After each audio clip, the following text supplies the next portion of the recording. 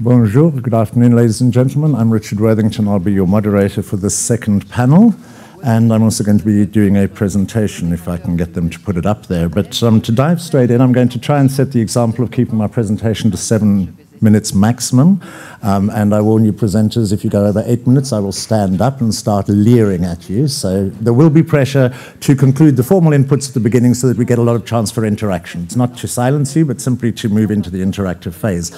My own input is largely around wanting to talk about the importance and the potential of an equity reference framework.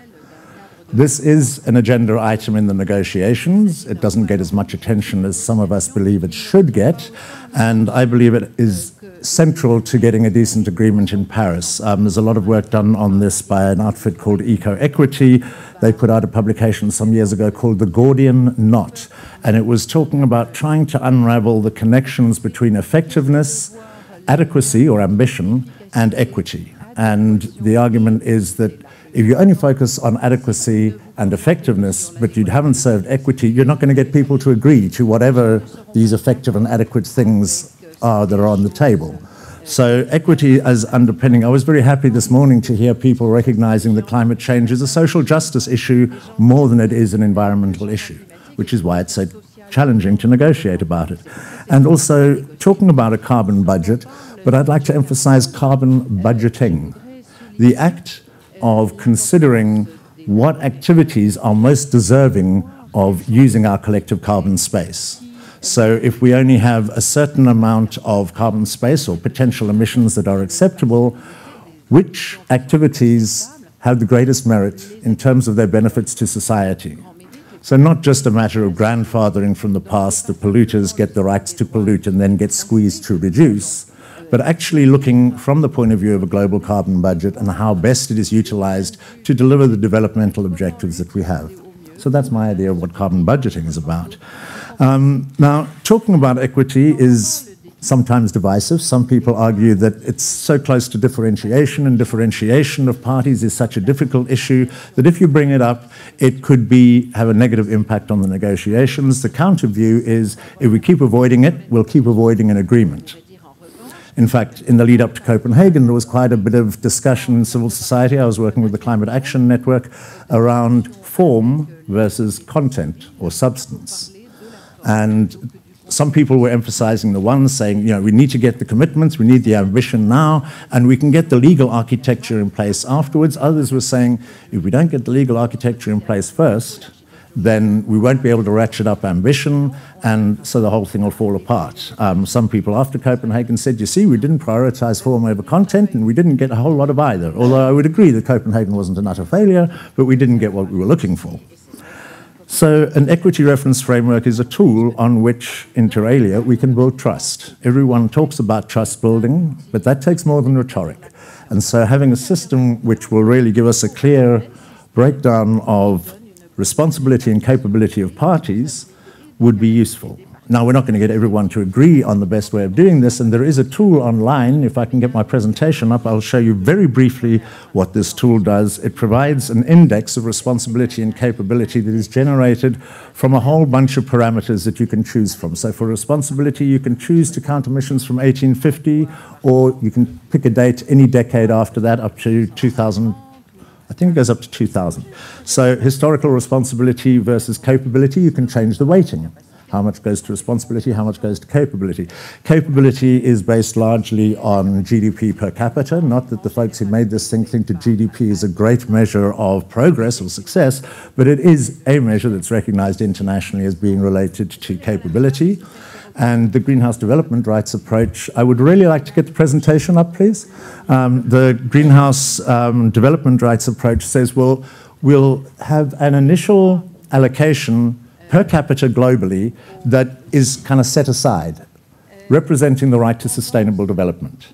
And then emissions over that level, correlated to the GDP, are then what are counted towards your responsibility. So this calculator uses the 3 scenarios that you see on the bottom right-hand graph there. You've got a business as usual, and then the red line there is known as the G3 pathway, a weaker 2 degrees and a strong 2 degrees pathway. You might not like the names, but you get to choose out of 3 different global trajectories that you want to look at capability and responsibility for.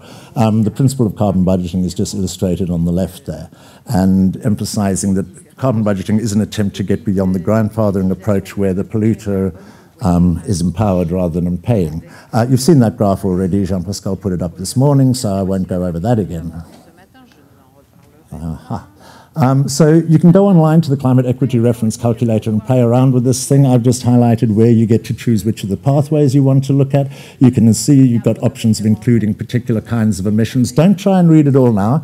I'm just encouraging you to go and look at it. I'm not going to demonstrate the tool. We don't have time. I'm just giving you a little flash of what it can do, but I'd like you to go there for yourselves and see, because you can generate these different tables that share out, for example, between Annex 1 and non-Annex 1. Depending on what settings you've chosen, it'll give you the weighting of responsibility and capability. You can change that index according to the different criteria, and then you can also look at, and it goes up to 2030, if you take those responsibility and capability indices, what kind of per capita emissions each of those countries would be entitled to under that system. It's illustrative, it's not prescriptive, okay? So you can do it for different countries. I've just highlighted the EU 15 there, but you've got all of the countries in the negotiations, and you can select which ones display. Interestingly, because it's a social justice issue, they also look beyond parties to the convention and just look in terms of income. So the first four categories you've got up there are global. So high, upper middle, lower middle, and all of these terms are obviously explained and how they derive it. But you can see how the responsibility spreads, because it's my contention that the United Nations, the Framework Convention on Climate Change, or the multilateral system somehow, maybe beyond that, is going to have to confront privilege. Because climate change is a social justice issue. And some people are going to have to relinquish some of their privilege. If we do not phase out fossil fuels, we will phase out civilization. Now, it's not an overnight project. I agree that we're not going to get rid of coal in 15 to 20 years out of all countries. But we have to phase it out, or we phase out civilization. So we better start having a real consequent conversation about how, whose coal stays in the ground.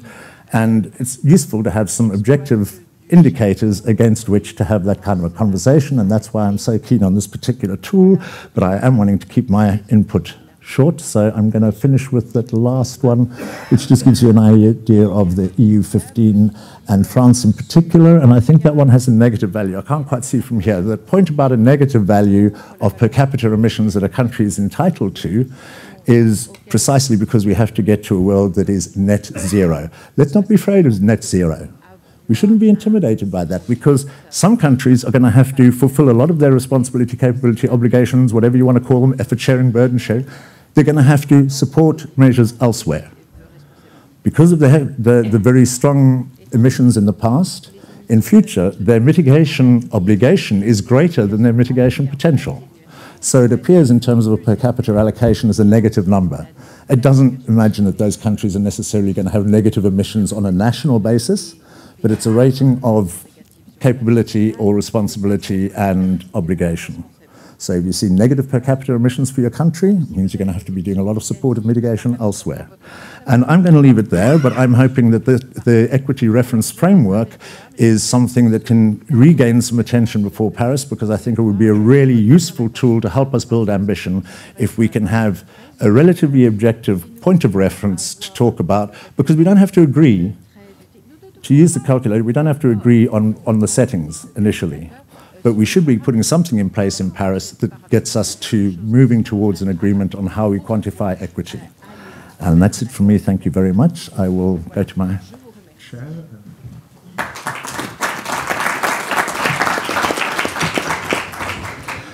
Thank you. And as I say, I'm going to be tight on time, so if we can now go to Corinne LEPAGE, you're up next. Thank you.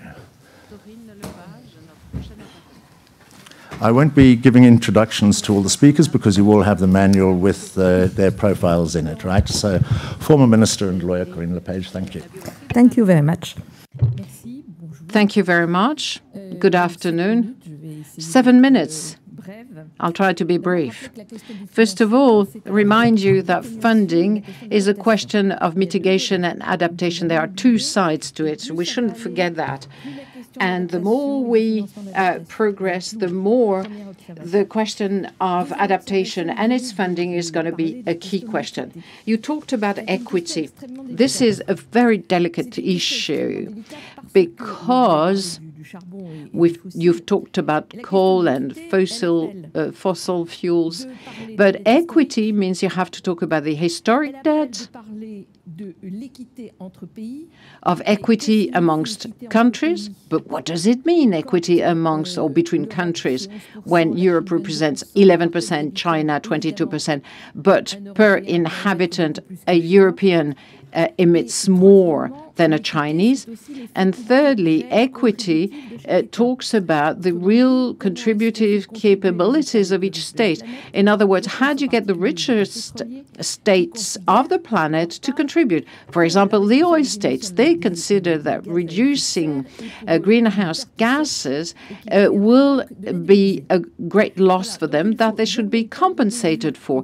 So you have to keep all that in mind. When we talk about equity, we have to take all this into account, and it's not that simple. Thirdly, on the issue of financing or funding, you have to understand, and you've said it more or less clearly, dear moderator, we will need breakthrough innovations. There will be technological, but also in terms of organization of society and operations of society. And we must talk about that when we talk about innovative funding. How will we manage to go beyond a certain number of stages that we as industrial countries have been through? Could we do for energy what we did for the phone, for the telephone? That is, 1.5 billion people who have mobile phones never had a landline. Can we do something like that for energy with innovations or breakthroughs of that magnitude? I think this is the topic we have to grapple with. These are breakthrough technologies that we need and that we don't have yet, keeping in mind that it's not only a question of technology, it's also a question of management and of society. I'm sorry to be a bit fast and giving you a long list of issues, but I think they're all very relevant. The Green Fund and funding. Since Copenhagen, that is 5 years ago, we've been hiding behind the bush, talking about innovative funding for this unfortunate green fund. It should have $100 billion in 2020. We've talked a lot about its headquarters, its organization, who would be a member of the fund, how to grant investments and everything. But the whole question is, how are you going to bring in money to the fund? We haven't done much progress on that issue, and it is very clear that we need to be innovative. We need innovation, and we need to understand that $100 billion is only a part of the fund, because we will need a lot more for what we call the transition. Not just the energy transition or the ecological transition, the transition. Society, the global society from the 60s or the 80s or the 90s will have nothing to do with that of 2030. We can sit with the TICs already. What we're experiencing and will experience is that revolution plus the energy revolution, both. And for that, we need a lot of money for the South countries that will be the first to be impacted by that, and they don't have the necessary means to pay for the adaptation, because they need money in particular to pay for the necessary investments required for this huge transition that is required in a very short period of time. In other words, we'll have to find new ways of working between the private and public sectors. We will need consistent investments. between the Green Fund, that is one thing, but also all sorts of investments that we will have to invest in energy, but other things as well in what we call the circular economy, the functional economy, to have a sustainable economy, and to see how we will manage huge cities with 30 to 50 million people in the framework of climate change. We won't do that. We won't achieve that with the Green Fund alone. So I wanted to stress this deep-going transformation that we need.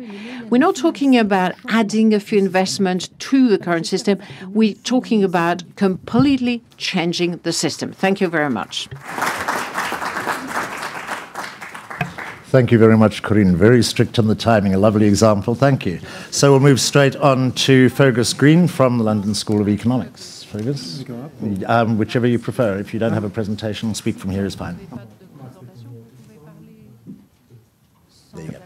Okay, great. Thank you very much.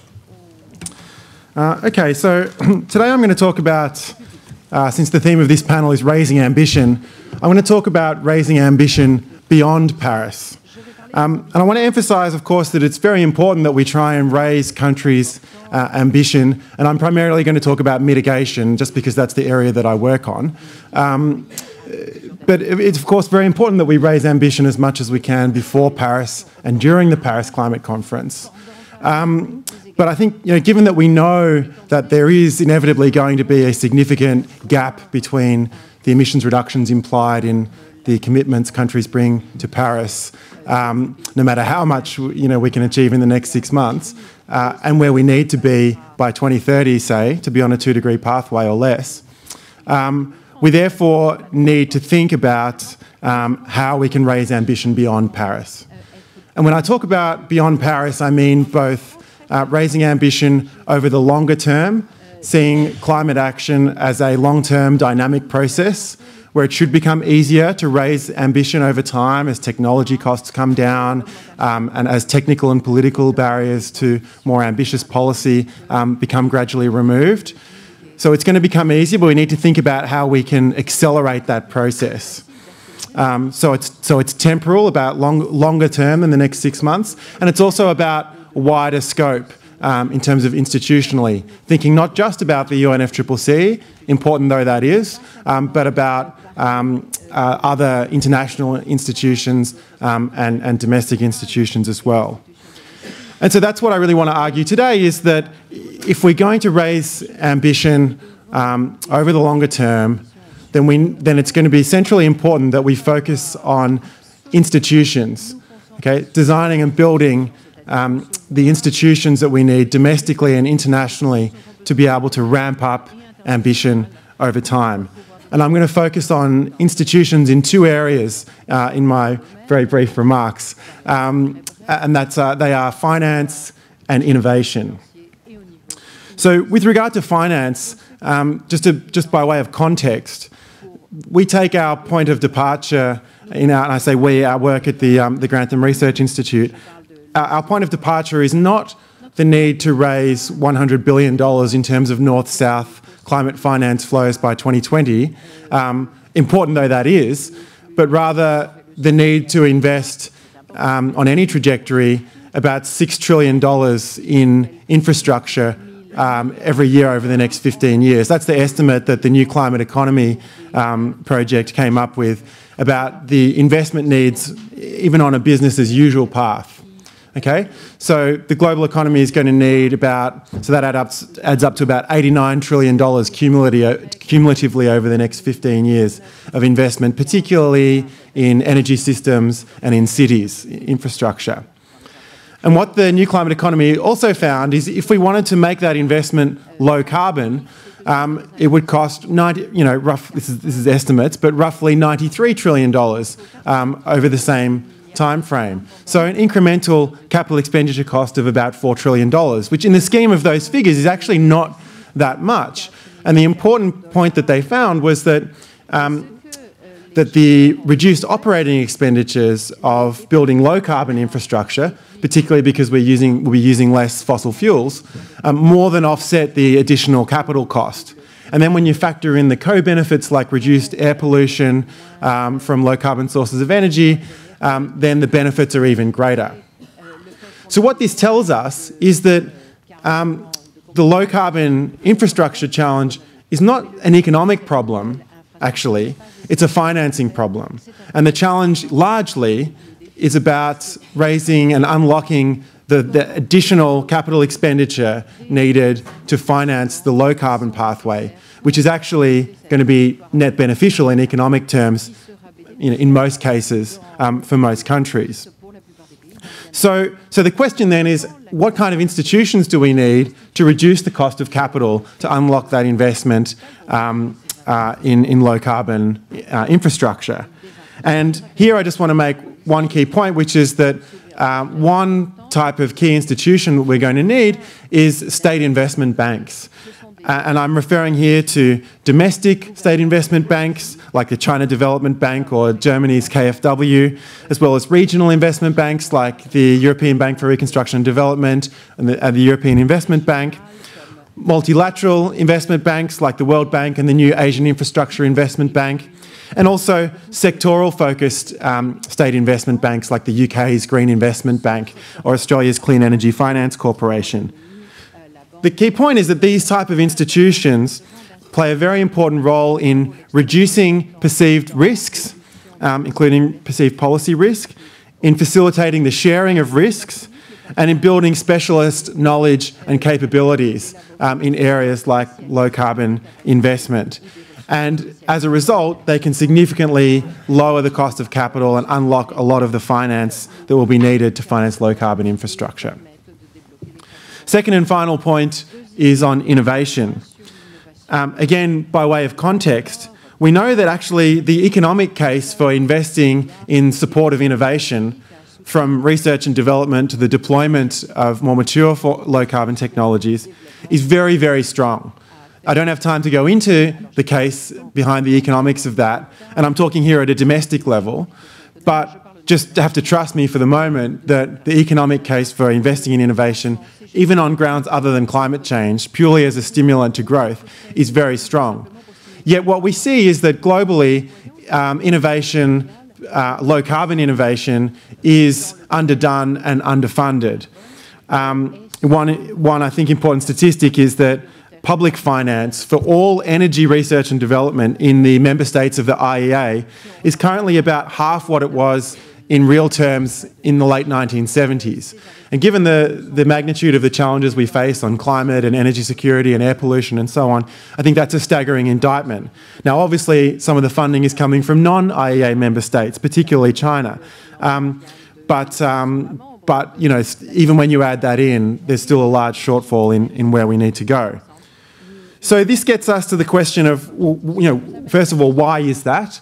I think there are probably a number of reasons why we see a kind of underfunding of innovation. But one of the reasons, I think, is that doing innovation well is difficult. It's hard to kind of support innovation, and the benefits are often uncertain, and governments tend not to like investing in things that are more uncertain and have more medium to long-term payoffs.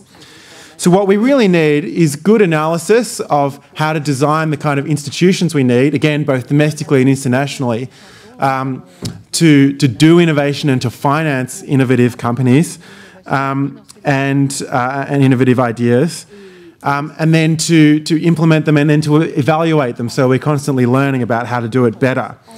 So I'll wrap up there with, I guess, really a sort of, I think, a plea to really think about the importance of institutions, particularly as progressives who, you know, I think have played a historically important role in many countries around the world in creating in sort of institutional innovation. And I think if we can do that well, building new institutions to get low-carbon finance flowing and to get countries supporting and investing in innovation through things like national research centres. Investment banks have an important role in funding innovation, in technology demonstration and support kind of institutions as well. Then we will actually go a long way to where we need to be to raise global ambition towards our long-term goals. Thanks very much. Thank you very much, Fergus. So I will encourage you, if there's points that people have made that you'd like to hear elaborated, don't forget you can submit questions via SMS or tweet, get them on so that when we get to the interactive session, if there's particular things you'd like to emphasize, you as the participants more broadly have the opportunity to do that. But right now, we'll move on to hear from Travers McLEOD from the Centre for Policy Development in Australia. Thank you, Richard. Je ne parle français, je suis désolé. That's all I've got. Can I acknowledge the organisers and thank them for doing such a brilliant job in bringing this group together?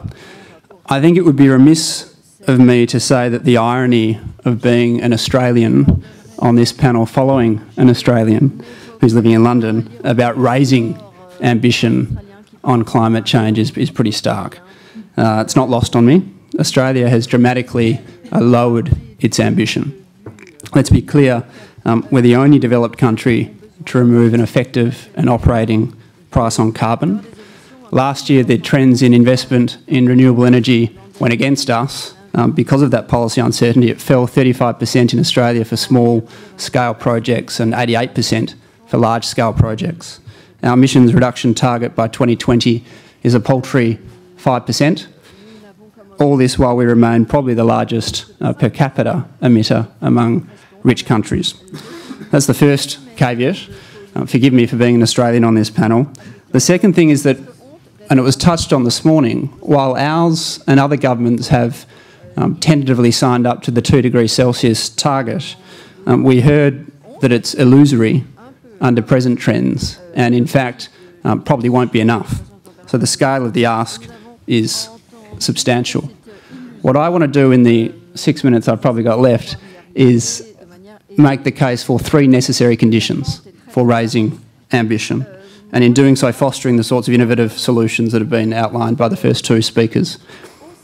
The first is to be clear that certain impacts have moved from the intangible to the tangible, even at 1 degree. The second is to be equally clear that the largest intangible to resolving climate change is the failure of liberal democracies and the multilateral system to do so.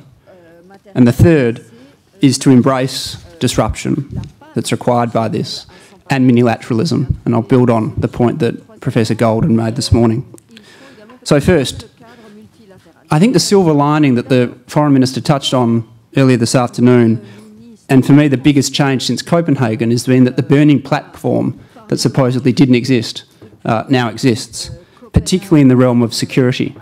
We have seen observable security impacts, which has meant that many of the policy actors or veto players have moved into the actionable side of the policy ledger. Witness the Pentagon, the Bank of England, and increasingly insurance companies who are seeing the actuarial and costs of natural disasters grow substantially. I think the security lens needs to become far more prominent. Admiral Locklear, who is the 4-star general in charge of US Pacific Command, has identified climate change as the largest long-term security threat in the Asia-Pacific region. In the most recent congressional testimony, he said that the Asia-Pacific region, the Indo-Asia-Pacific region accounted for 40%, more than 40% of natural disasters reported worldwide.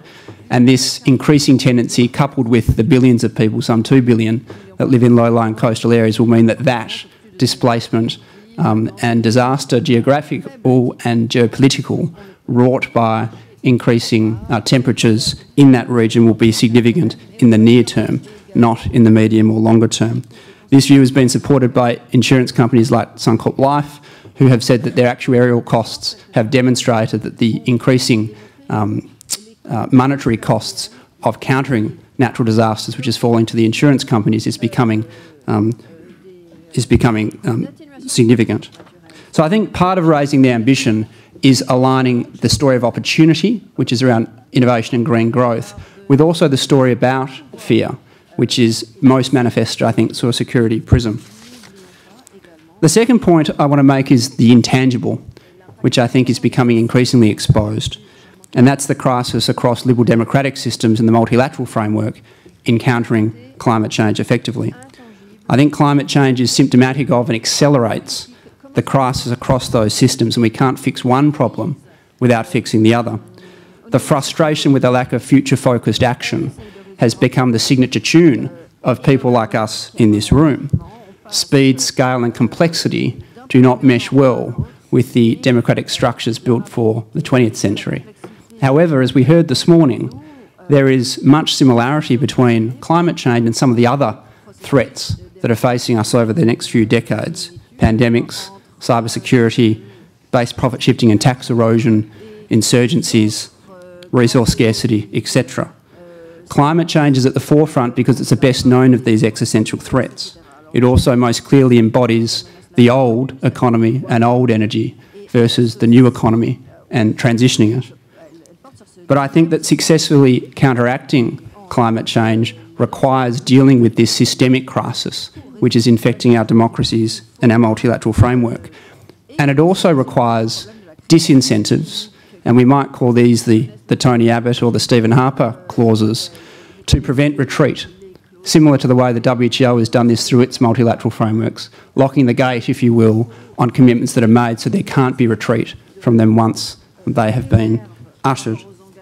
Commitments must accrue incentives over time to outlast individual political cycles. The final point is about embracing disruption and minilateralism. We heard this morning the proposal for the C20, C30, C40 coalition of cities, companies and countries working to combat climate change, a coalition of the working beyond Paris, irrespective of what the Paris outcome is. I think 12 countries are responsible for 80% of emissions, and we've seen commitments in subnational jurisdictions that dwarf commitments that could be made by other national jurisdictions, and those, in addition to those being made by companies, need to become more prominent in the way we calculate the changes that are required and the progress that is being made. I want to finish with two examples of how disruption and change is possible even within an environment such as in Australia that has become quite toxic with dealing with climate change on a national level. The first is the Climate Council. So one of the first moves of the Abbott government was to abolish the Independent Climate Commission. And within a week, crowdfunding raised over $2 million to ensure that that council could re-establish itself independently of government and of the parliament with the same commissioners, which was an outstanding achievement, occurred at the grassroots level within a period of days. The second is one of those state targeted banks that Fergus just referred to, the Clean Energy Finance Corporation. Now again, that was another institution that was mooted for abolition by the new government, but the Senate successfully blocked that abolition. Now if you take the first year of the Clean Energy Finance Corporation's operation, it contracted investments of about $900 million and secured 2 times as much, $2 billion, so $3 billion of contracted investments. And we've seen the yield on those forecast to be 7% over the next 5 to 10 years, more than double the government bond rate. Those positive stories of disruption at the subnational level, be it through business, investment, or through action being taken by civil society, demonstrate the capacity to be innovative and to raise ambition, even if the national political climate or the international multilateral framework might not be as conducive. And I'll leave it there.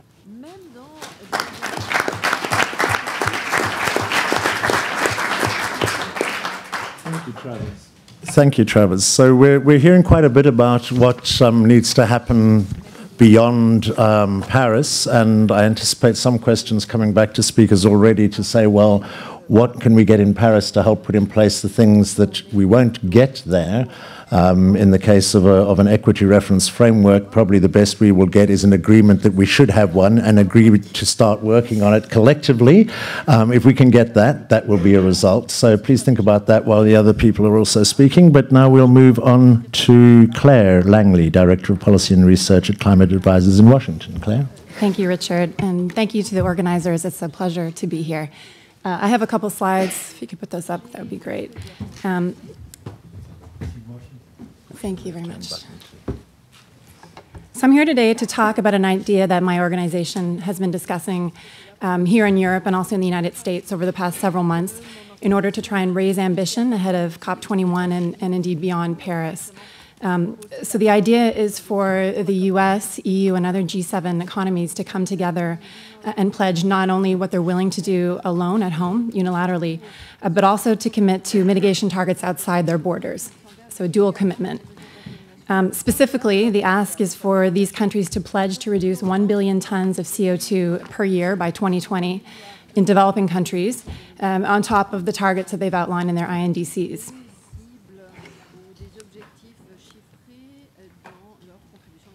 So I'll just go through a little bit of the analysis that underlines this idea. This idea really is designed to come up with a solution that solves the growing problem of the mitigation gap.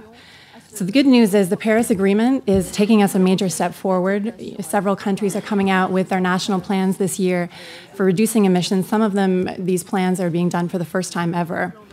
But unfortunately, it's clear that these aren't going to be enough to fill the mitigation gap.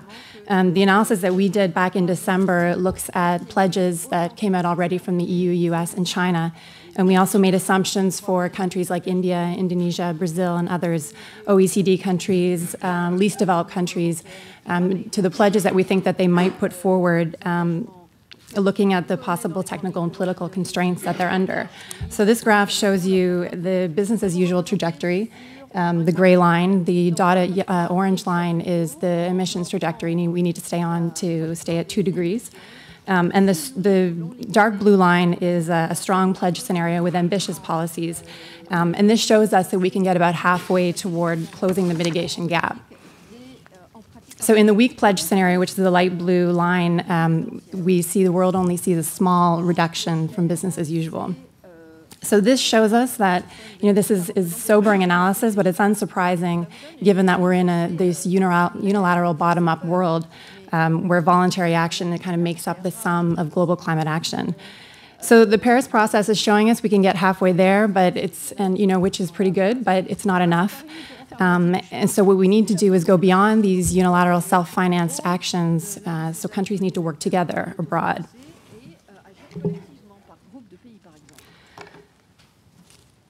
So as a result of this massive gap in collective action, we are proposing that developed countries partner with developing countries on international mitigation partnerships.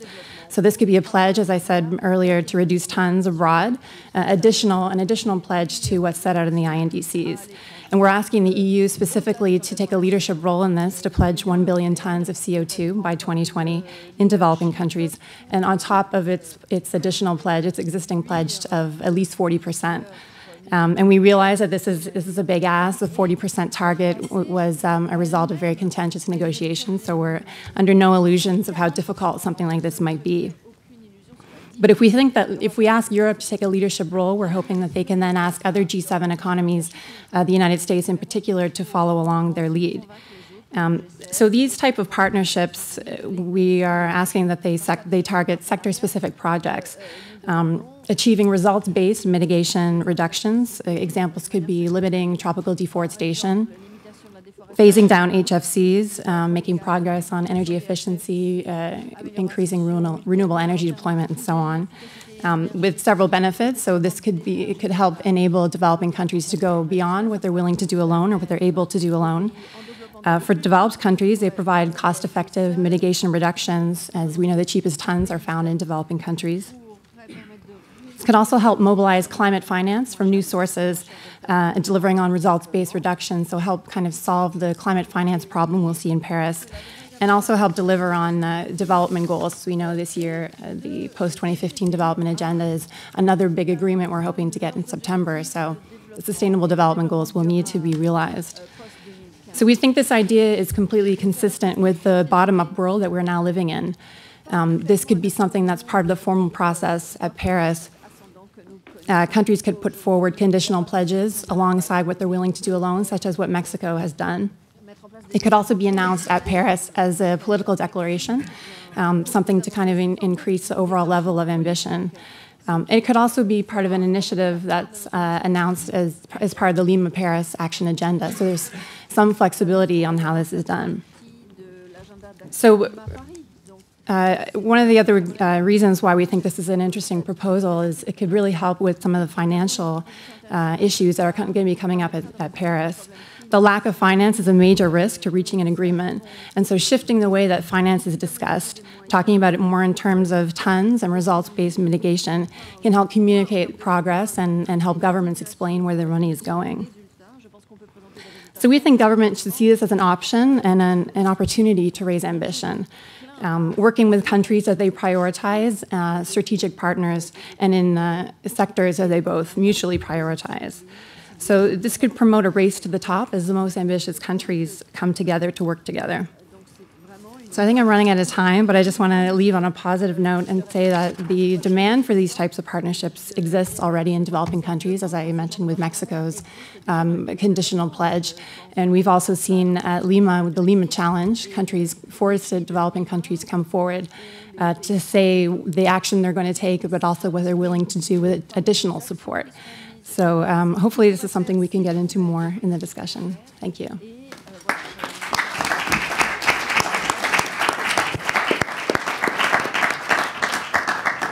Thank you, Claire. And if that idea really catches on, then perhaps the framing in India might change from the inevitability of doubling coal consumption to the question of whether there needs to be a full doubling of coal consumption to achieve the eradication of poverty and development goals. And we now move on, and please, super quiet right now because Gwynne is losing her voice, but she is going to try to make it through her presentation for us. Gwynne, TARASKA.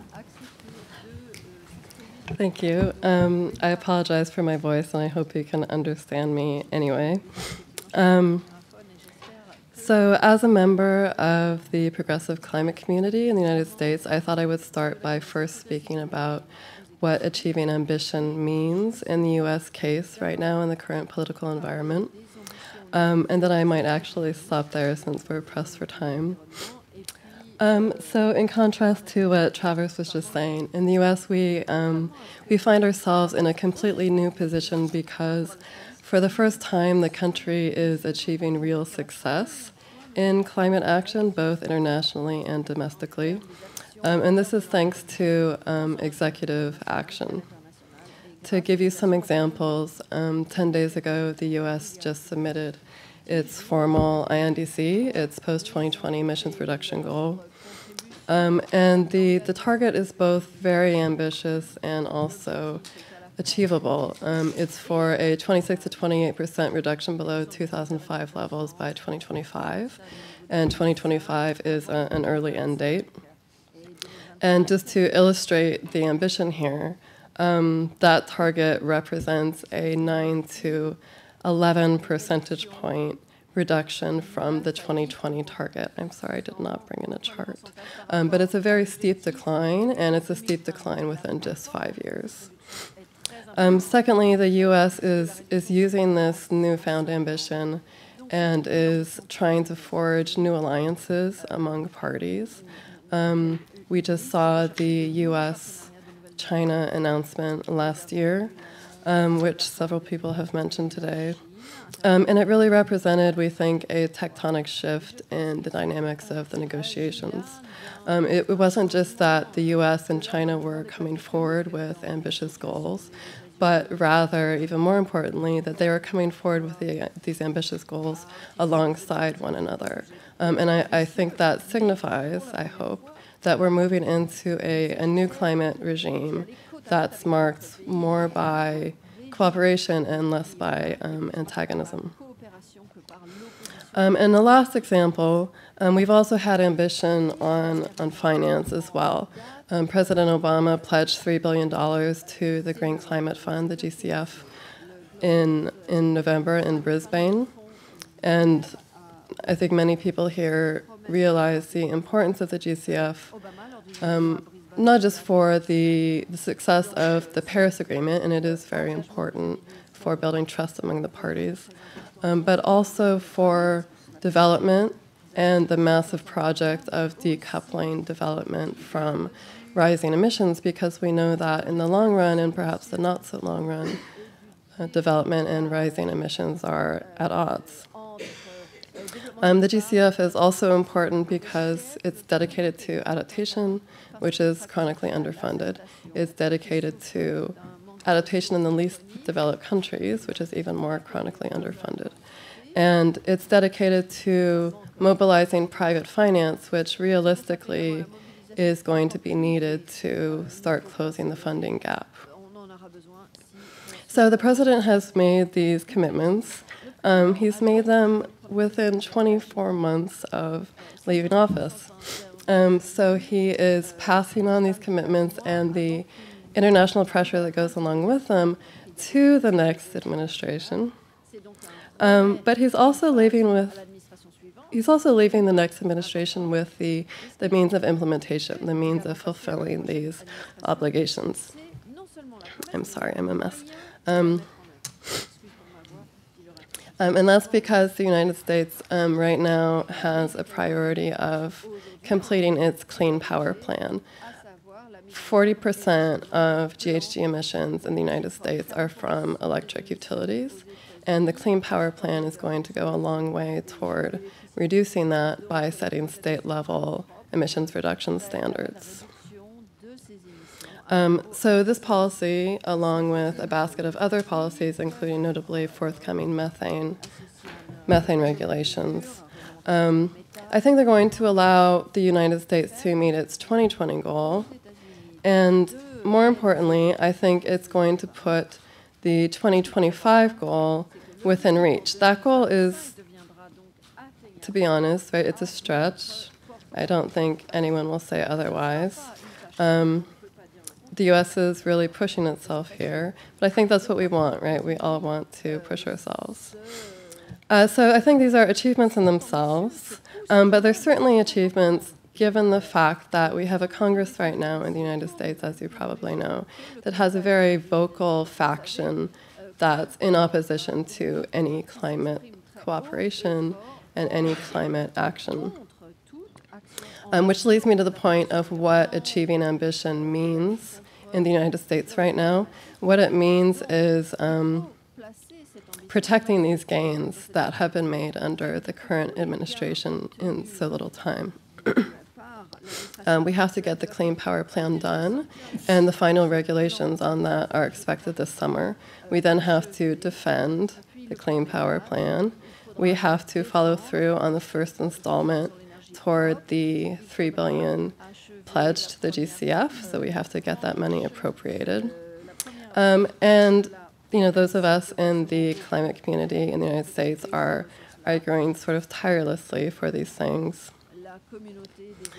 And we're optimistic, or I'm optimistic, I'll speak for myself. It's worth noticing here, and I think this might not be generally known outside of the country, that public opinion in the U.S. is actually on the right side of these issues. A new poll just came out 2 weeks ago that found that 72% of Americans support the U.S. becoming a party to an international agreement.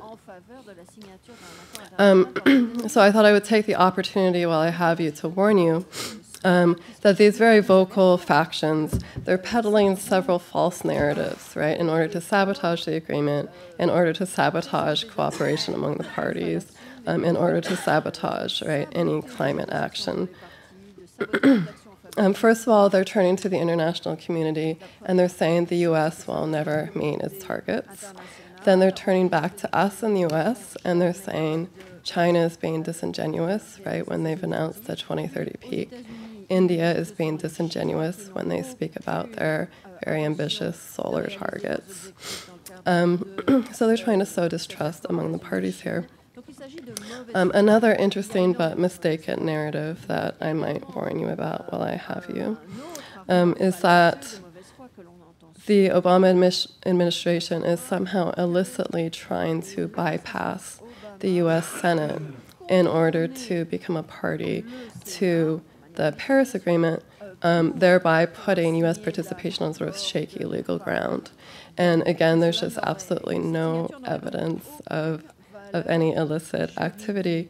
And it's worth noting here that the vast majority of international climate agreements, binding international climate agreements that the U.S. enters, are entered not via advice and consent of the Senate, but they're entered as executive agreements, and there are many different sorts of executive agreements that rest on different baskets of authorities, which I'm happy to talk to some of you about after the conference on the off chance that you're interested in.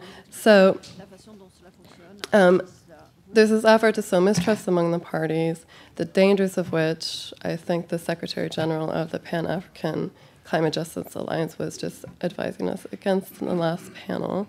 And I think I should leave it at that in the interest of time. Thank you.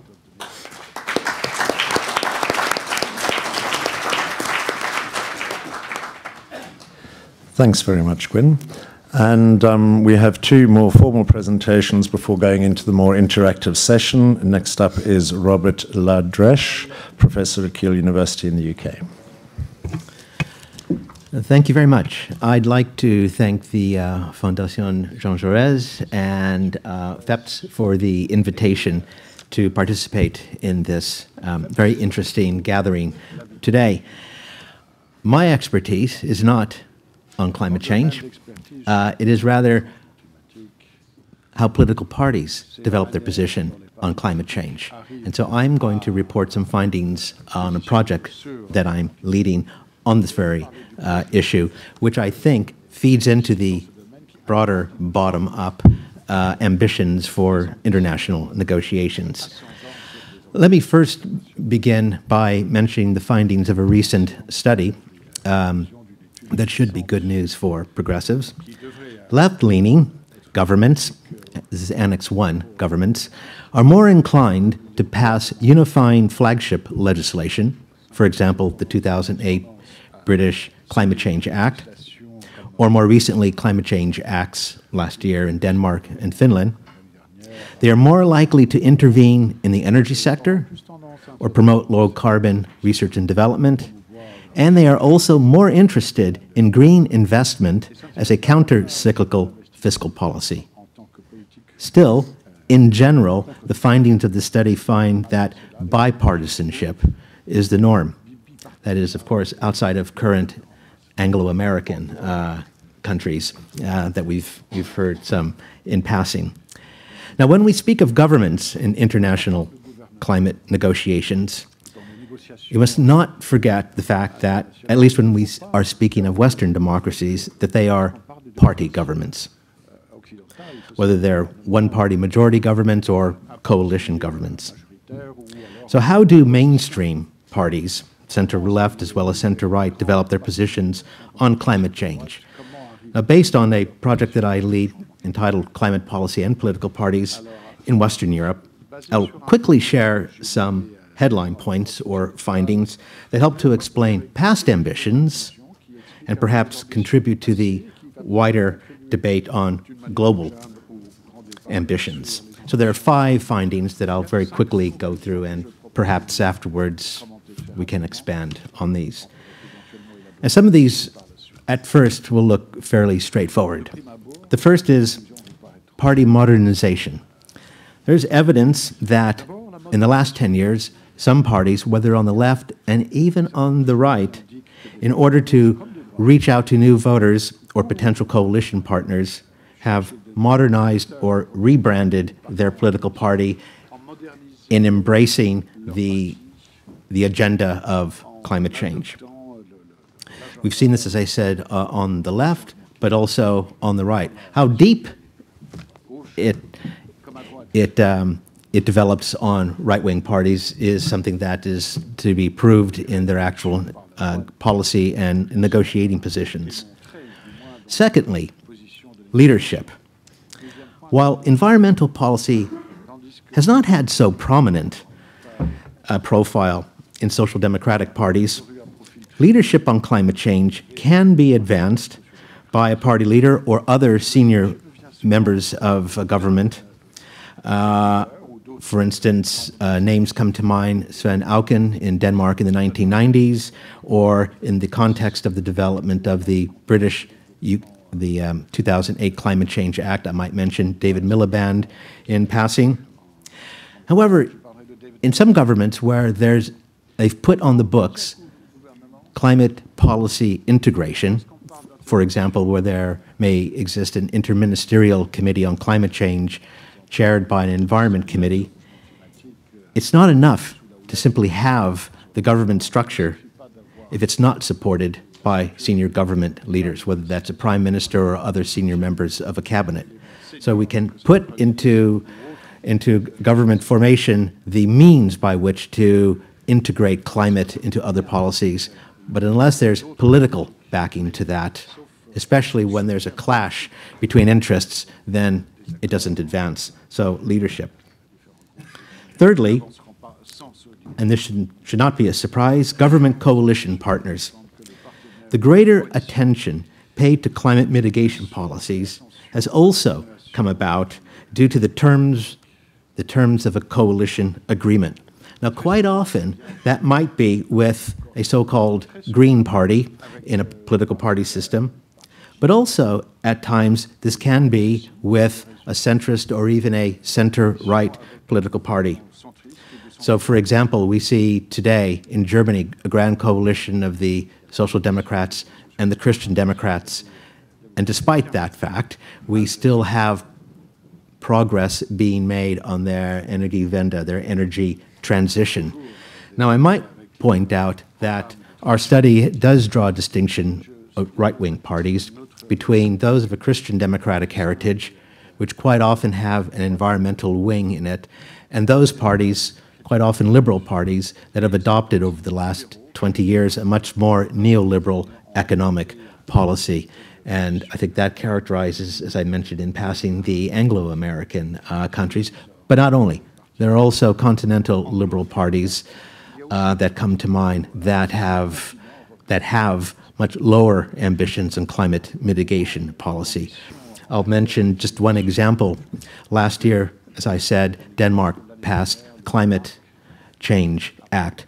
All of the main parties in government, all of the main parties in the party system voted for it, except the far-right Danish People's Party and the Liberal Party, the major party on the center-right.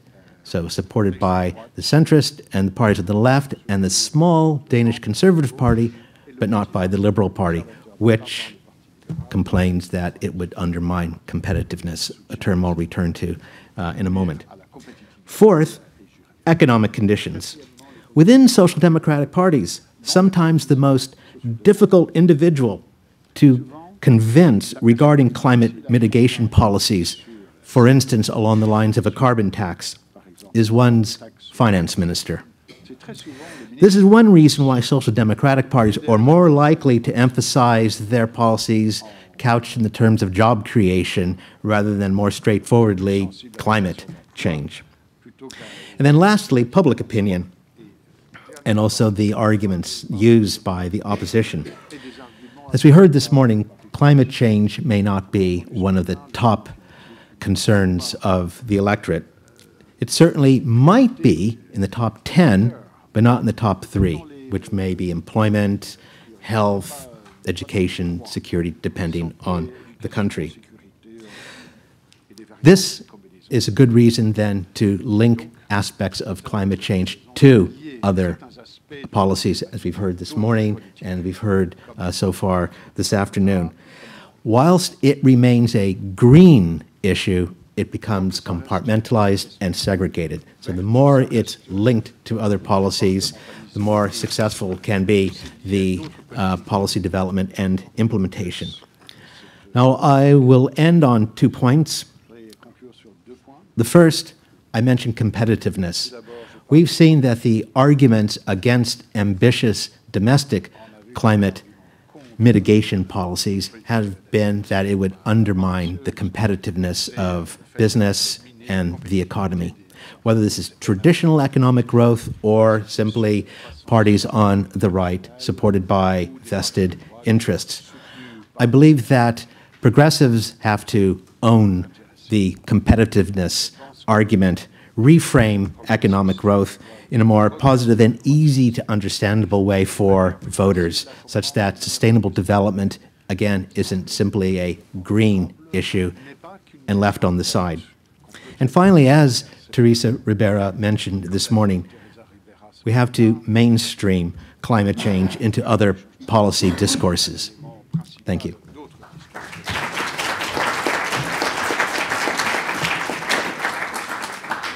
Thank you very much, Robert, and an excellent job on timing. He was planning on 10 minutes, and I cut him down, and he stuck to it, so well done, thank you. I am going to use the excuse of your mentioning a carbon tax just to reassure folks that the Treasury in South Africa just 2 days ago recommitted to the introduction of the carbon tax in South Africa next year, despite some vociferous opposition from the likes of Sasol. So our Treasury has said we're staying on track, and it'll be carbon tax in 2016. But before we go into more general discussion, our final input, Pervenche Berès, a member of the European Parliament. Thank you. Thank you very much. And I think your two last speech were just in line with where I want to go. And I'm going to focus on financing the transition innovative solution. This is going to be my main point. Mais d'abord, je voudrais faire une citation. Let me begin with a quotation from Andrew Steer, who's chairman and CEO of the World Resource Institute, who told us that every year throughout the world, $2 trillion are spent, externalities included, to encourage the consumption of fossil fuels, while only $1 trillion is spent to encourage populations to give pride of place to renewable energies. I think that's a good reflection of what we need to discuss here today. I think it should also be pointed out that there's a lot in the hands of private investors and indeed institutional investors such as sovereign funds, pension funds and other long-term investors. Today, what we call the green economy represents in these long-term investors' portfolio approximately 1% of the so-called portfolio. That's an idea of what a big challenge we have to take up if we are to achieve the very modest ambition of 10% by 2020. That's why I propose to focus my talk on what could be a decalogue of innovative propositions to help the better funding of the green economy. Two ideas I'd like you to bear in mind. First of all, we need to foster investment for the green economy, while bearing in mind that as progressives, the issue of trade-offs between funding the climate and funding social economic challenges such as education, health, housing or others isn't actually a trade-off in real terms. It's by funding the climate that we will help better fund these other top priorities for progressives. The second thing I would like to mention before going through my 10 proposals is the notion that, including with a view to the Paris conference, we need to really get at the very heart of this whole system. We shouldn't ask the question as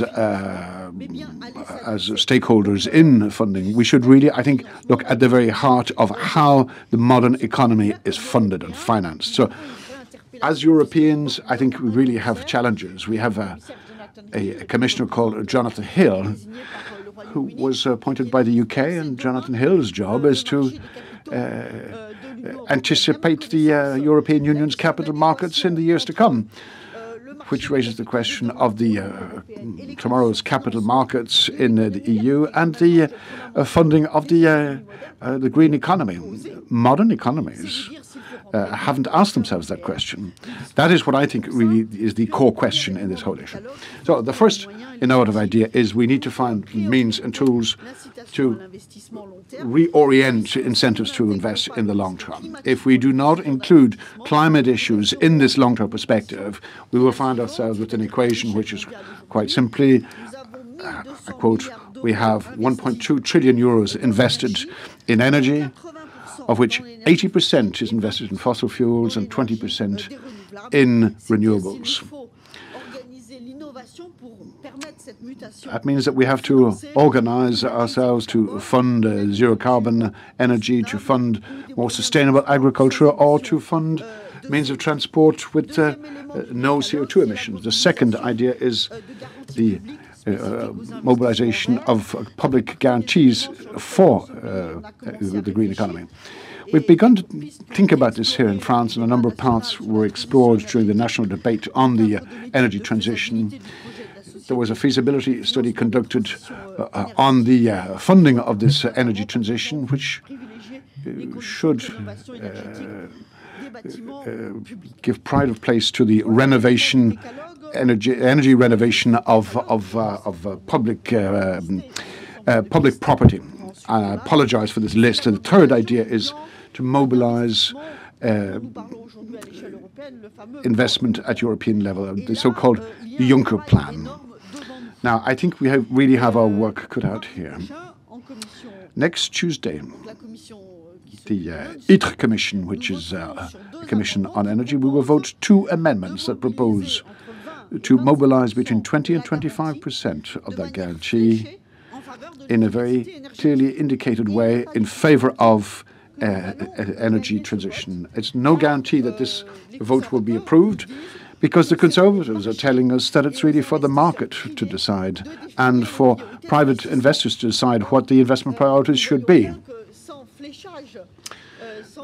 Clearly, if we do not earmark or ring-fence certain parts of these funds to orient investment, if we do not have this ring-fencing, we're going to lose a great opportunity. Fourth idea is the whole issue of mobilizing public banks, be it at national or European level. We should be able to define objectives in terms of investment in the green economy or in low-carbon sectors of the economy. At the Franco-German Council of Ministers meeting, the idea of mobilizing the Caisse de dépôt and the KfW with a view to investing in structures that give pride of place to energy efficiency. This is an idea that has been approved. I think that this is an area where we should... I think multilateral banks have approved this approach, be it the World Bank, the European Development Bank, or others. The fifth idea is the idea of setting up labels, low-carbon labels, for instance, again with a view to earmarking a special investment. Sixth idea would be to mobilize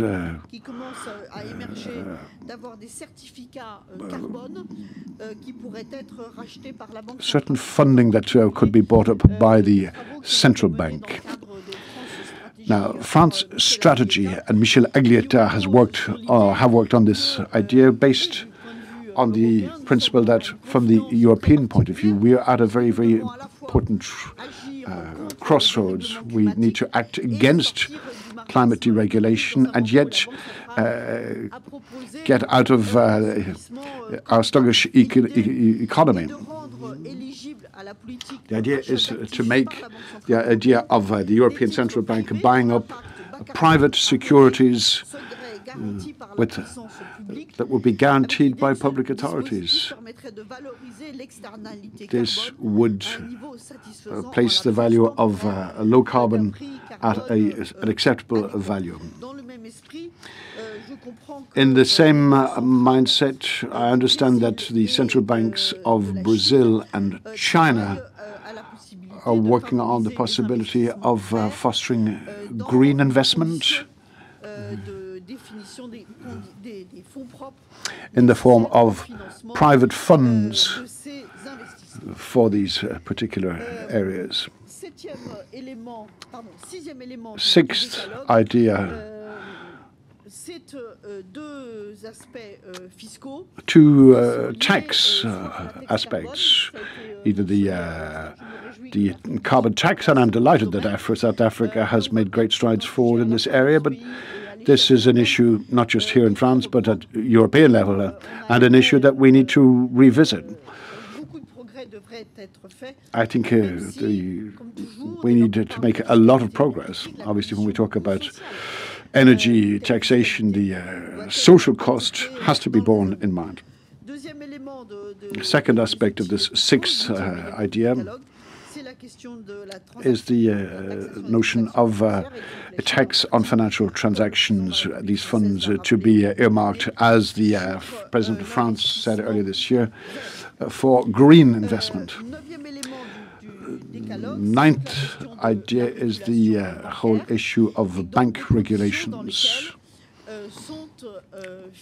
regulation of the conditions under which green investment is funded. In bank capital, there is no earmarking of capital employed for any particular area. The only issue is the quality of the financial security transacted. But the actual content of the investment is never taken into account. Here, I believe that for progressives, this is an area worth exploring and promoting. Final idea of my decalogue is the role of the rating agencies, and this brings me back to the point mentioned earlier by Trevor McLeod, when he said that the issue of risk and safety were taken into account by market players. But if they are to take risk into account, climate risk or health risk, well then they will surely take account of the value to be added by earmarking funding when assessing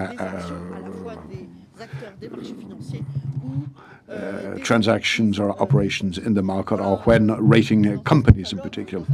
There is a quick catalogue of 10 ideas, my decalogue as I call it, of areas to be explored. You'll see that these ideas all converge, but I think the people involved in this debate have a lot to say to people in the markets in order to mobilize long-term funding for this huge challenge facing us, which is the challenge of reorienting investment in this area. Thank you.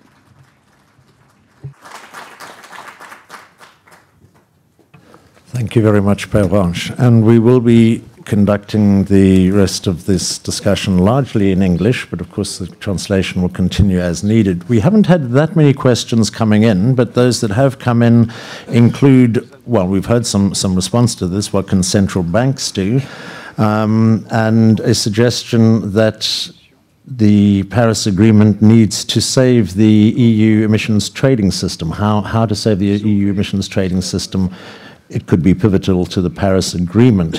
And another question that came in was around the role of insurance companies, particularly with regard to loss and damage. So, Travers, if you'd maybe like to lead the responses, particularly on insurance companies there. I was very happy to hear a reference to financial transfers tax. It was an issue on which there was some campaigning happening previously, but it seems to have gone quiet lately. I'm glad not entirely.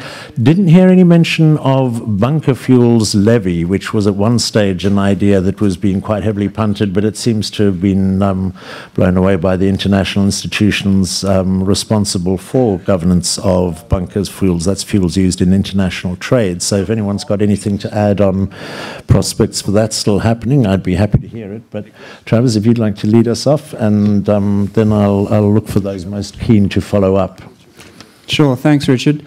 Well, just on the question of risk and insurance, one thing to note, I mean, the central banks were mentioned earlier. Andrew Haldane, who's the chief economist at the Bank of England, has actually written some quite profound pieces of work for a central bank economist. The Bank of England, of course, have just introduced climate risk analysis, and Haldane's piece on the short-long demonstrates fairly graphically the short-term incentives that are dominating a lot of the risk matrices that businesses are using, and how short-sighted that is if you actually measure those risks over the longer term.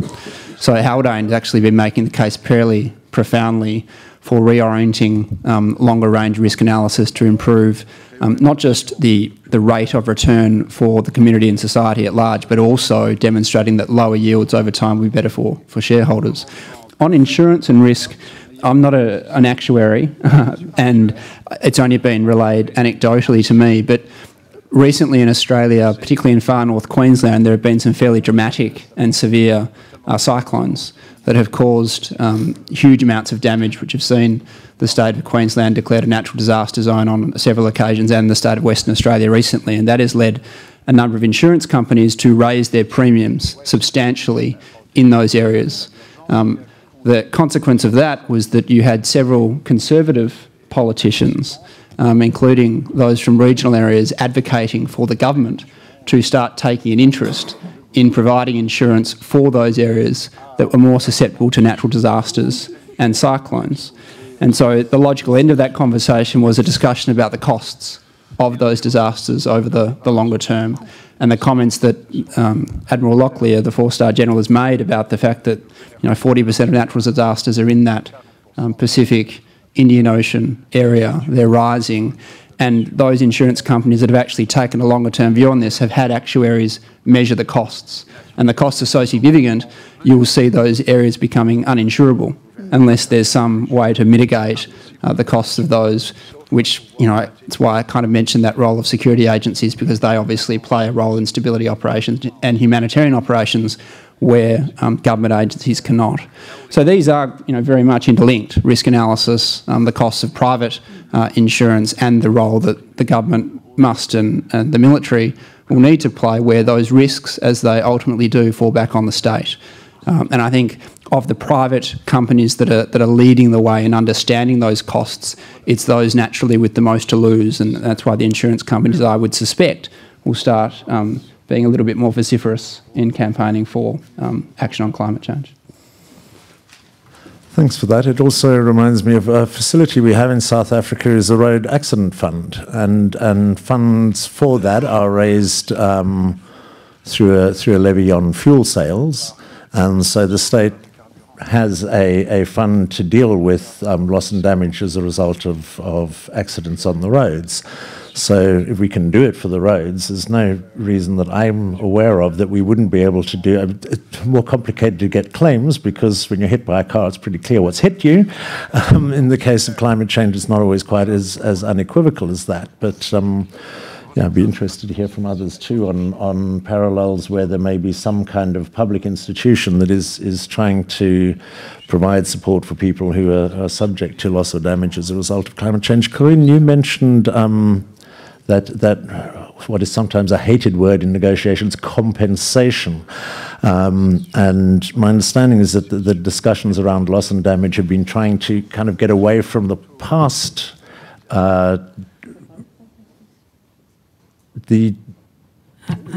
Sorry, you've got a question of clarity there? Je ne crois pas avoir employé le mot de compensation. I don't think I used the word compensation. Pour les pays producteurs de pétrole. Oui. For oil-producing countries, yes. C'est pas quelque chose que je soutiens. It's not something that I support. Parce que c'est un fait. It is, however, a fact. Certainly, I experienced this in Warsaw at the Conference of Parties. One of the issues on the table was the request made by oil-producing countries who believed that the reduction of greenhouse gases and non-utilization of all possible hydrocarbon uses was for them a loss, and a result of which they wanted to be compensated. That's what I said. Not to support the idea, on the contrary, to contest it.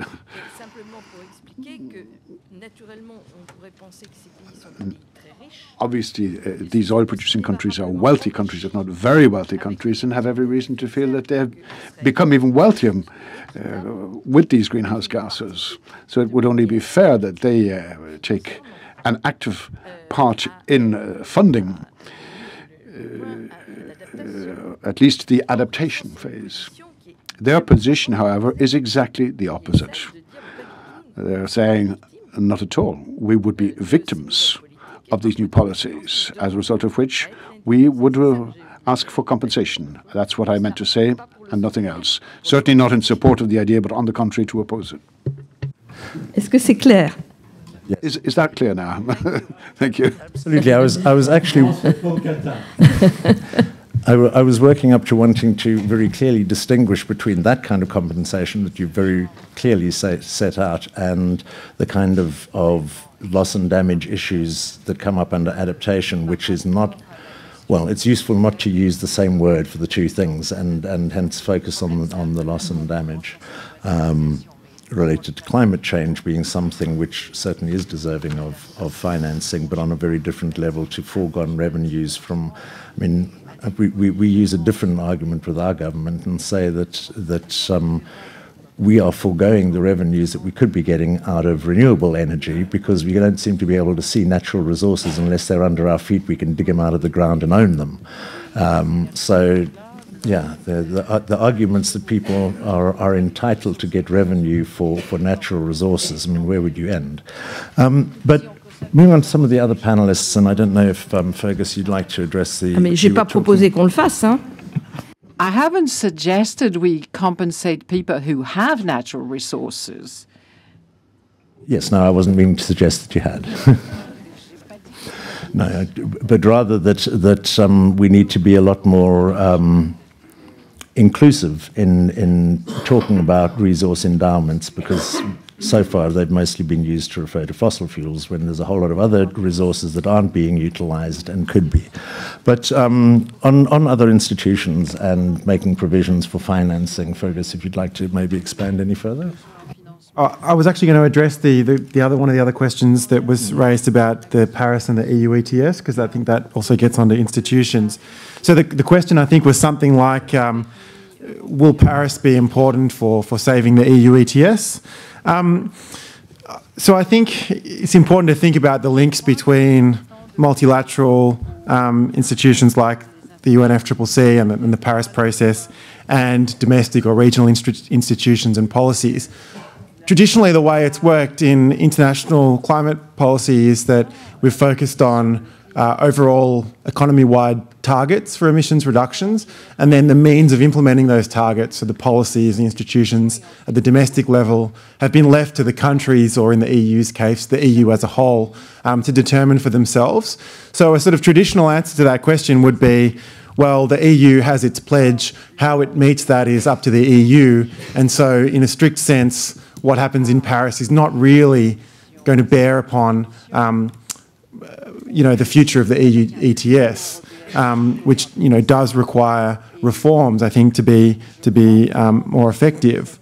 But whilst that's the sort of traditional answer, and I think is sort of the correct answer to your question, whoever posed that, I do think that in future, as we move away from the sort of top-down Kyoto model that focuses intensely or exclusively anyway on numbers and emissions reduction targets, that there'll need to be an increasing focus at the international level on good policy development domestically and good institutions domestically.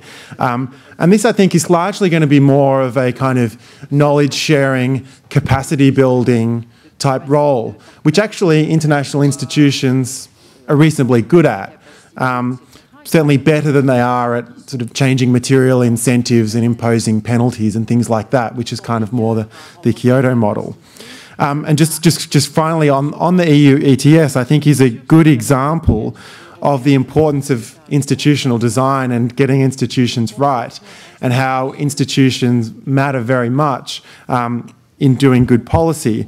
As a sort of, if you kind of look at the economic textbook approach to doing carbon pricing, they would say that the difference between a carbon price and, a carbon tax and an emissions trading scheme is purely in terms of one is about price certainty, so tax is about price certainty and emissions quantity uncertainty, and an emissions trading scheme gives you quantity certainty and price uncertainty. But actually the institutional features in terms of design, enforcement, administration, monitoring and reporting are very, very different for a carbon tax and an emissions trading scheme.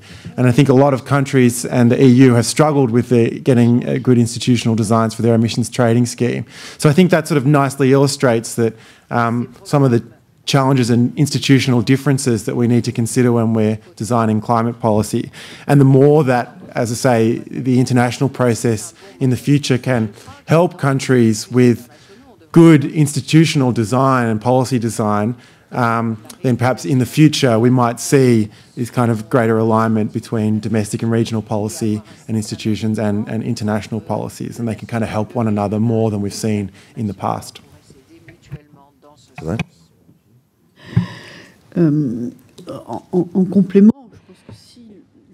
To take up what you said, if you adopt an approach where each actor or each party must pay for its contribution, and like a top-down approach, I think the European Union has a lot to do, because the mechanism doesn't work well and it needs changing. I would have preferred a different position in which, before COP21, we get a clear commitment by Council to mobilize the stability reserve, but Council is not in agreement. Because if the system, the ETS, doesn't work well, doesn't allow us to set the price and channel investments around the price of carbon with signals that are not clear to the market players, then maybe we should reconsider the whole setup or mechanism and go towards taxation rather. Because in fact, we're in the phase of implementation of this ETS. It needs to be improved without excluding a new mechanism if it proves not to be good enough and if it doesn't provide a clear price of carbon. And I think that the commitments in Paris are linked to that, because we are members of the European Parliament and we have some responsibility in the implementation of this mechanism. Thanks very much, Pervenche. I was just waiting for the translation to finish there. Yeah, I'm glad to hear Fergus saying that the EU ETS is maybe one thing that Paris doesn't have to preoccupy itself with. We've got other things to worry about at Paris, and let the EU sort out the EU ETS. I'd be interested to hear if people feel there's any prospect of it moving to auctioning of allowances rather than the accruing of them, because if you don't have a tax in place, but if you were auctioning all of the allowances, then well, I don't know that you get price certainty, but with the quantity certainty that we had, we didn't wind up with a results certainty, even though the quantities were set. But if the danger of that is that you don't get the quantity right, and we've seen what happens with that. Given that we are running a bit short of time, and I don't see any other pressing questions having come through, there is one about what about our ambition before 2020? I think our focus really has been more on what we can get out of, or how we can raise ambition for the Paris Agreement beyond 2020. But if anyone would like to add ideas on triggering early action before 2020 as well, maybe you'd like that to add that in. But I think as we're coming up against 4 o'clock, I'd just like to give all of the panelists a chance to make closing remarks, and we'll do that in the same order that we did the speaking, and we're on the program. But Gwynne, I'll allow you to pass if your voice has failed you. But Corinne, would you like to make any final remarks before we move down?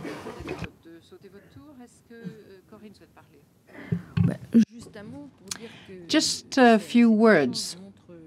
This discussion shows how much work we have to do. Questions of funding are key, they're central. Moving from a top-down approach to a bottom-up approach is not that obvious, because it puts into question a number of privileges and positions of power. Maybe that's the starting point, but that's going to be a very difficult starting point. That's all I wanted to say. Thank you. Thanks very much. And Travers, anything in closing?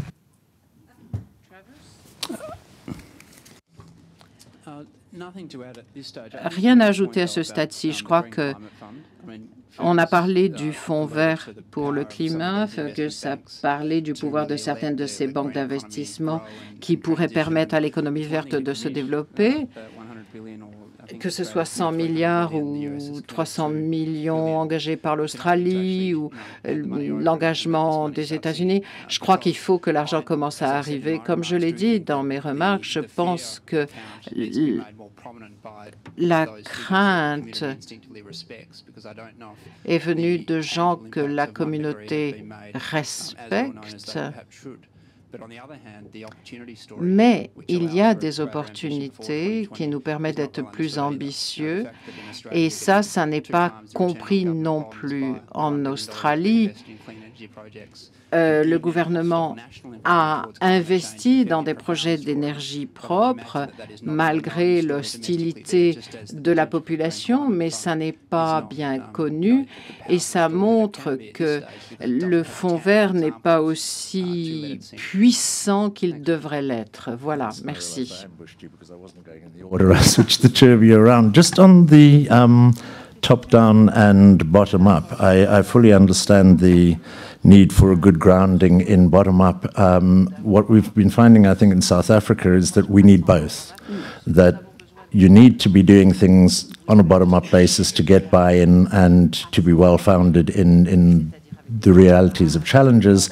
But if you only go with the bottom-up and you don't keep a top-down view on things and keep track from that aspect, that you could wind up with a bunch of sort of voluntary pledges that don't get us very far. And that is one of the functions that I see for carbon budgeting, and something like with an equity reference system to back it up, or framework, is that you can bring in bottom-up pledges, whether it's internationally or whether it's from companies and players nationally, but you do need to have a top-down perspective to put those into, well, a top-down view to put those into perspective. But do you want to come back on that? I was just going to say that one example or analogy that hasn't been made today, and perhaps should, is nuclear disarmament and non-proliferation. I think the top-down example that was given earlier about an independent verification and transparency mechanism to make sure that commitments are being met and to marry the bottom-up with the top-down is, I think that's a plausible analogy to work for on the verification and transparency front. Thank you, and that's something that perhaps can guide some of the consideration around the form and framework of the agreement. But now I'll move on to Fergus, as he was skipped earlier in the list. I guess my concluding point, which captures some of the discussion in the Q&A, is the importance of thinking strategically. I said at the beginning of my remarks that we need to think about climate change action as a long-term dynamic process that will get easier over time for various reasons, but we need to accelerate that action because we don't have a lot of time. And I think sort of some of the discussions about different forms of climate policy, about institutions, top-down, bottom-up, the way I think about it is, this is also relevant for kind of institutional design that I'm talking about, is, you know, every country and at the international level, the subnational level, we have an existing system. We have an existing set of infrastructure largely built around a fossil fuel-based economy and road-based transport, which has its own political, economic structures and power structures around it. We have existing social norms and existing political institutions. And we need to, you know, adapt and modify and evolve and change and, in some cases, disrupt those existing patterns, you know, over time to get to this long-term goal. And so we need to, you know, we're not doing this in a vacuum. And I think some of the challenges that we've faced, for, you know, giving two examples, one is the EU ETS when it was designed, and one was, I think, the Kyoto Protocol, which both kind of tried to build, they were at least modelled on trying to build a perfect system from the beginning, and for various kind of political economy and other sort of challenges, that hasn't worked. I think what we need to increasingly do is look strategically and recognise the power dynamics as well as, and the challenges as well as the opportunities. Ian Golden talked a bit about this earlier in terms of building on opportunities where they exist, building power structures and alternative coalitions, building new institutions where we can, and then gradually we should see the kind of politics and the economics and the innovation and the social norms converge and sort of increasing momentum, accelerating over time. So I think if we look at where we can make interventions that way and think strategically, then I think we have a better chance than trying to design the perfect institutions and solutions right now when that may not be feasible. But I think we can get there in a more kind of evolutionary way. Thank you, Travers and Claire. We are running up against tea time, so just closing comments. Thanks. Sure. I think this conversation kind of highlighted for me the daunting task that we're all facing in trying to raise ambition this year. But I'd like to leave with a positive spin. That the politics are moving forward actually in a positive way that we haven't seen before. I think the U.S.-China announcement is a great example of that. Here in the EU, the Green Growth Group, I always have trouble with saying that. They're an ambitious group of countries here in the EU that are pushing Europe to go beyond 40%, using international mechanisms. And I think there's a coalition here that can be built to try and make some progress. And the U.S. as well, as Gwynne pointed out, there's a number of challenges that they're facing. But once the Clean Power Plan has been finalized, we think there may be some scope for them to go a little bit further and look at some, interesting ideas on how to raise ambition and come up with new finance.